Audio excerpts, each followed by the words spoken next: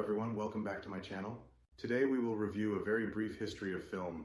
The early years of motion pictures were characterized by experimentation and innovation.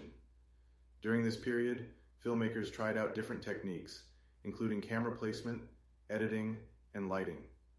As the medium developed, filmmakers began to experiment with longer narrative films, and by the 1910s, feature-length films were becoming the norm. The advent of synchronized sound in the late 1920s revolutionized the film industry, making talking pictures possible for the first time.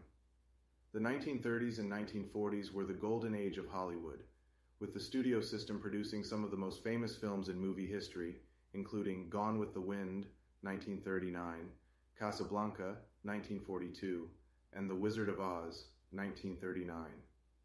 During this period, the Hollywood studios exercised a great deal of control over the film industry, dictating what films were made, who starred in them, and how they were distributed. The post-World War II years saw a decline in the studio system as television emerged as a major competitor to the movies. In response, Hollywood turned to larger-scale productions and more sophisticated storytelling techniques to attract audiences back to the theaters.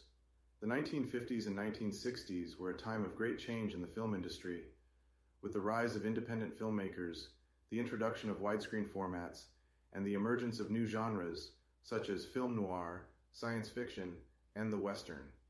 The 1970s and 1980s saw the rise of the new Hollywood, with young filmmakers like Martin Scorsese, Francis Ford Coppola, and Steven Spielberg revolutionizing the industry with their innovative storytelling and technical expertise.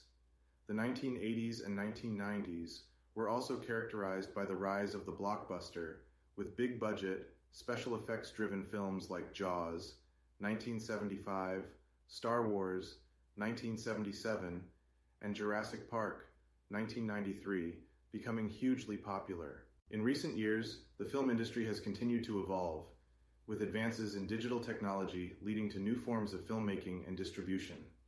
Today, movies are available to be seen in theaters, on DVD and Blu-ray, and through various streaming services, allowing audiences around the world to enjoy the latest releases from the comfort of their own homes.